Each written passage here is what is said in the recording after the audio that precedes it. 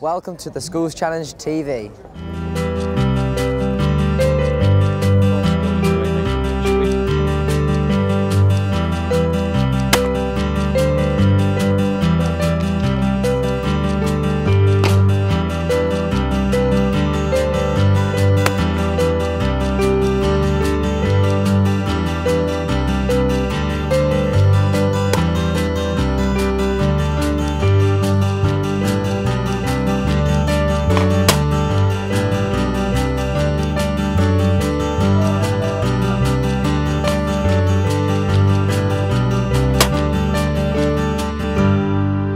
Andrew Davison is son of one of the founders of Bowman Traps and now runs the company himself.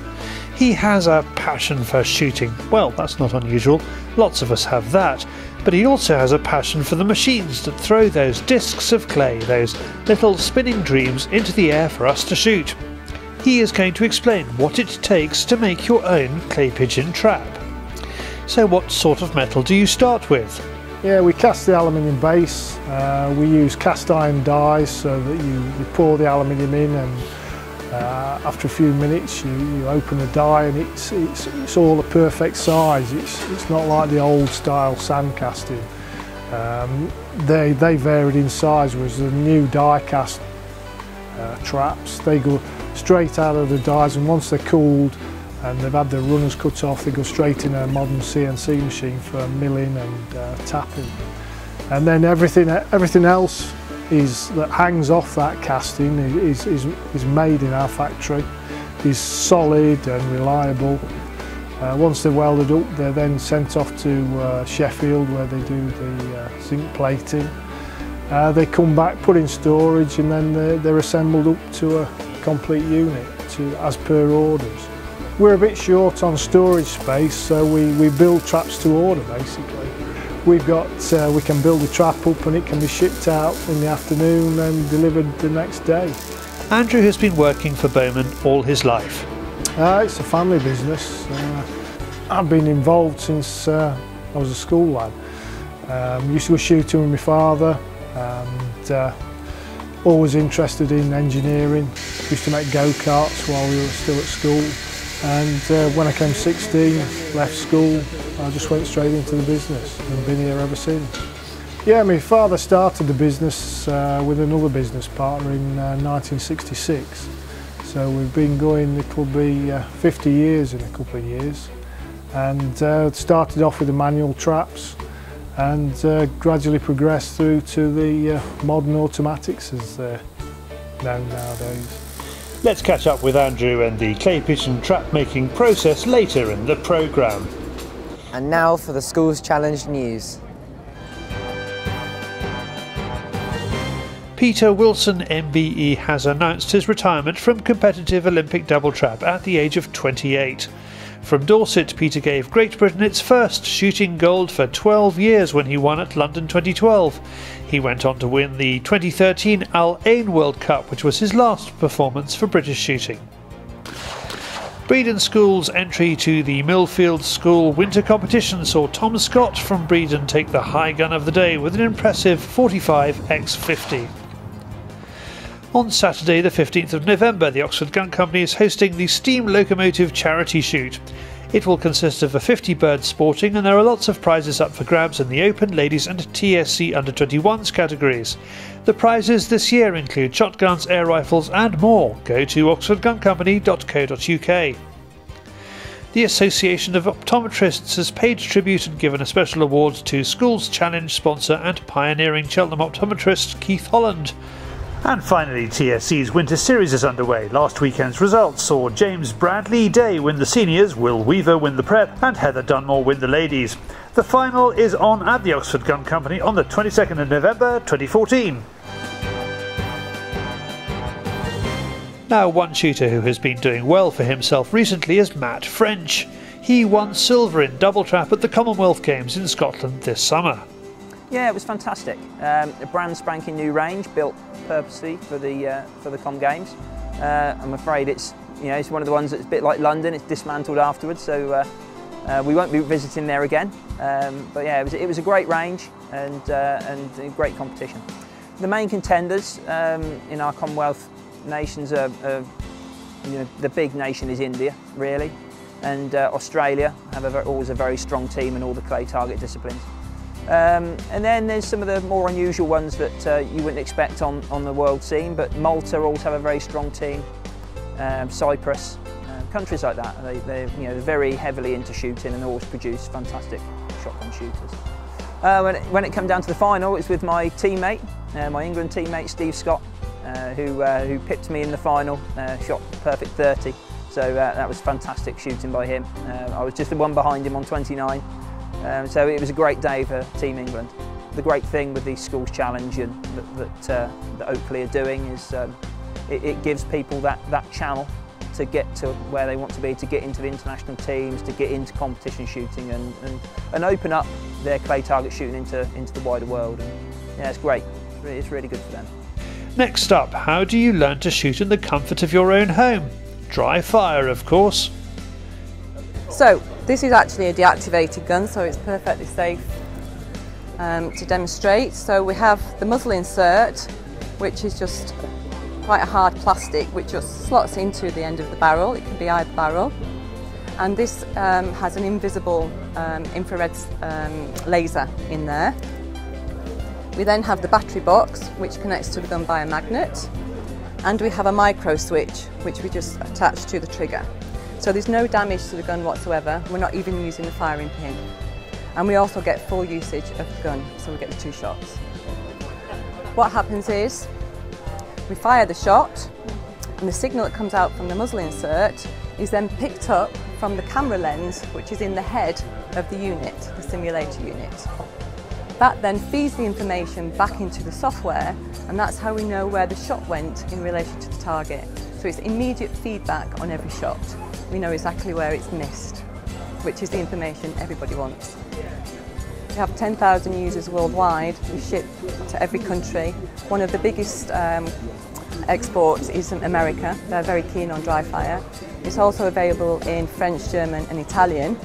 But our website gives you very detailed information from our users, testimonials saying that their shooting has improved as a result of dry fire. Some of the users have won competitions, etc. So for me, that's it. I can sit here all day and say, yeah, it's wonderful, it's going to improve your shooting, but at the end of the day, it's the user. They're telling me it's improving their shooting, so I know I'm doing my job correctly. It's great fun. Shooting's great fun. You can get the whole family involved. It's great for newcomers into shooting, of course. It helps to develop their confidence to shoot, get to know the gun, get to the feel of it, feel confident with it, and to prepare to go out and shoot. We say we're here to develop and help create confident shooters because they go out and shoot more often. Now we are back to Andrew at Bowman Traps, and he has seen his company's products change dramatically in his lifetime. Yeah, it was all manual traps in the late 70s, 80s, and it's gradually changed. Think about the 1990s, it was the time for the big change from manual traps to autos. Young lads, they were difficult to get hold of, and you had to pay them a reasonable amount, so it soon became more cost effective to buy an auto machine. Back to the traps, and for a modern model, for Andrew, it's all about the casting. It's that combination. It's the combination of the good solid casting, the motor and gearbox hangs on the casting, you've got all the drivetrain runs off the casting, the one-way clutches for the main arm, main spindle, a good solid arm. The electrics have got to be right. You can't skimp on the wiring. It's got to be good quality. And because out in the field, I mean, it's raining today, and the traps get left out 365 days a year, so they've got to be strong and reliable. And we use stainless steel parts. Everything's zinc coated or aluminium or stainless, so they will stand the weather. And as usual, it's British conditions are wet. Again, it just goes back to we keep going back to the casting. Well, that's the heart of the machine. You can, because you've got a good solid base, you can put the real power in to drive the clay through the air to get the distance, particularly for simulated traps. We do a full range of machines. You see, we use the aluminium castings right from the base machine, the Supermatch 1, which is the introductory machine, right up to the professional machines, say an ABT for international specifications, trench traps. So we cover the full range. Game trailers, right up to the Olympic specifications. Andrew likes to keep as much of the work of making a trap in-house if he can. Yeah, we do all the R&D in the factory. We manufacture as many components as we reasonably can.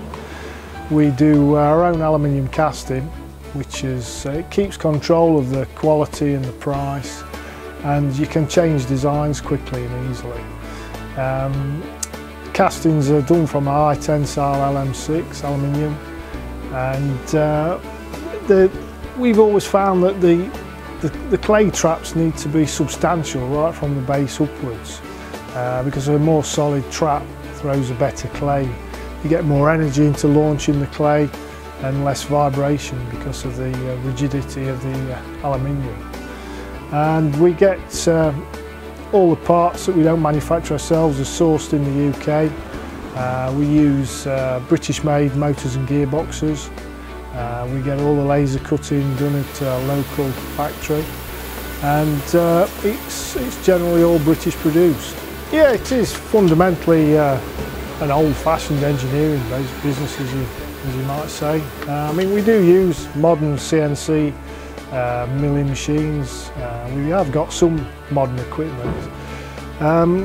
We're not just an assembly plant. We do like to produce our own parts. We could get everything sourced from China, but I like to keep control of the quality, and we can quickly change to customers' requirements. We can get an order from a customer in the morning, specific size barrow or trailer or something bespoke, and by the afternoon it could be all constructed, sprayed and ready for delivery in a couple of days. So we've got that flexibility, whereas if you're relying on a supply chain from China, it's just not flexible really. Springs are one of the things that we can't manufacture. We buy from a local company in Yorkshire, and we have 5 different strengths of spring. So I mean, the course setters nowadays want to be able to offer really fast targets down to really slow targets, so you need a full selection of springs, because the slow ones are as difficult as some of the fast ones. You know, it's just how you set them up really. Next on the manufacturing list is the arm, the part of the trap that flings the clay. The arm and the plate assembly is critical. When you're building the trap up, you've got to get the arm set with about 1 millimetre clearance on top of the clay, just where the drive band sits, and so the plate's got to be flat and level. And invariably on a trap that's a couple of years old, they can get bent or dropped or rolled over. So when we do a service job, that's one of the first things we check. For customers complaining about the poor flight to the clays coming off the machine, we check the plate, and invariably, like I say, sometimes the arm can get bent or the plate gets bent, but because we can adjust it with jacking screws, we can straighten the plate back up, and it just sets and runs again. Yeah, they do need servicing, yeah, machines do. I mean, we've got a couple of traps that came in recently that are 12 years old. They've done some hard work at the shooting grounds, and a bit of a lick of paint, some new bearings, new bushings, and they're back to almost new standards. But our customer's got several autos and some old manuals, and we sorted the autos out, and he said, "Oh, come and have a look at this one." And he'd got a rabbit trap, a manual rabbit trap that had been fastened to a tree.